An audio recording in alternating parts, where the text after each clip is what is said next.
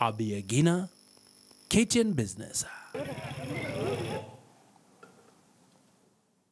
Well, some news just coming in is that Huawei P10 new phone has begun retailing in the Kenyan market.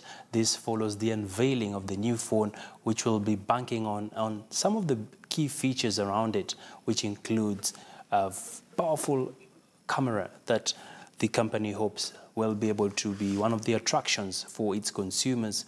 The mobile phone market has continued to receive new models coming into the market in a bid to cash in on the fast-growing middle class, which have a high taste for high-end products that can resonate with their tastes.